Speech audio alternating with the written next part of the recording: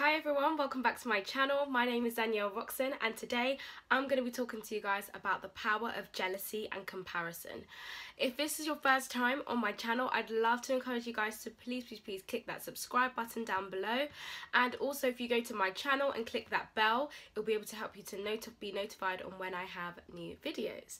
So I'm going to keep this nice, short and sweet, but it was something that was really laid upon my heart, something that I've even found myself fall into many times, and something that God basically just reconfirmed about how we as Christians can daily not succumb to the power of jealousy, the power of envious, and the power of comparison.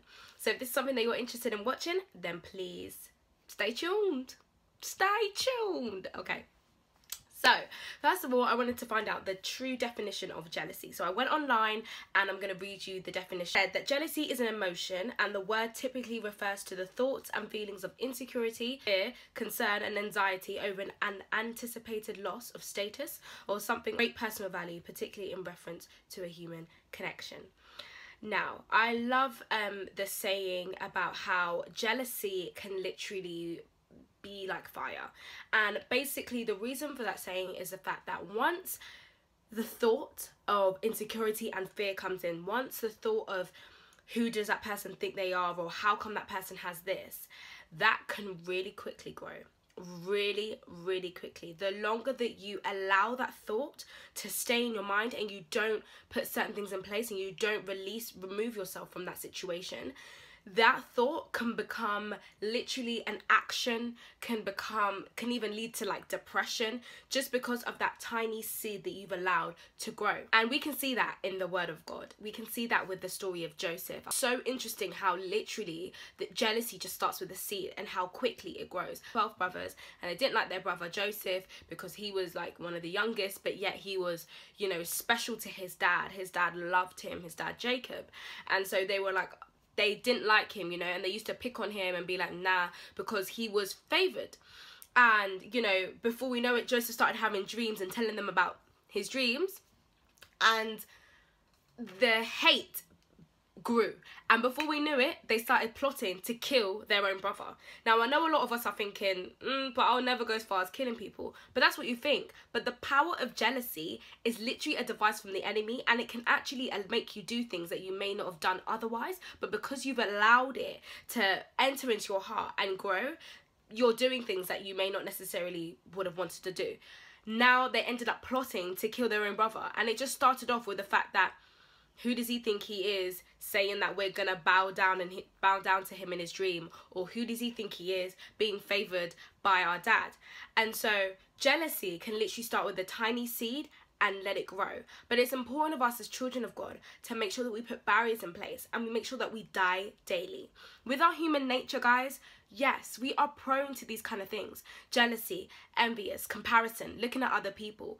It's natural. It's one of the annoying things that comes with flesh. However, because we are children of God, we are born, we are renewed into a new creation. We now have the mind of Christ, and we understand that in order to be able to overcome jealousy, we need to overcome it with love. In 1 Corinthians 13:4, it says, love is patient and kind. It does not boast, nor envy. It is not arrogant. So you can see how love is not part of that jealousy. So I thought to myself, okay, when I get these like kind of jealous thoughts, when I get these kind of thoughts that I know are not of God, thank God for his Holy Spirit, because his Holy Spirit is sent down to counsel us, to train us, to guide us. And because we have his Holy Spirit, that's when we now get convicted by these things. You know, sometimes you can just be a jealous person and you're not even convicted. But when you're convicted, that's when you know, yes, the Holy Spirit is here to train me, to renew me, to help me. And when the Holy Spirit convicts you, that's when you now pray. And listen, the power of prayer is so real. Anytime that you have literally a seed, a drop in your thought of jealousy, of envious, comparing yourself to one person, prayer is the best. The fact that we have decided to pray for that person indicates the power of love, because we're putting that person in prayer. We're putting that person in the hands of God. We're submitting ourselves, and through that, we now start to begin to pray for them. And I'm not joking, guys, it actually works. When you begin to pray for the person, your heart changes. It renews to the heart of Christ. And every single day, when you keep practicing, when you keep doing it, Paul said, I die to self daily. He said that for a reason, because every single day it's a battle. Every single day we are choosing flesh or the spirit.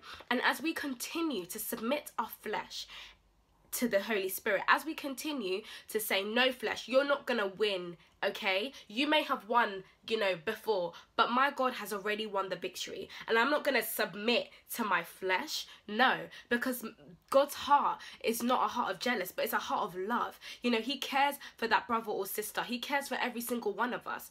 And so I'm gonna pray for a renewal of mind, that God help me to love that person. Remove all jealousy, remove all the seeds. Don't allow the enemy to lie to you. Do not allow the enemy to, don't even ponder on it. The moment that seed drops, attack it in prayer.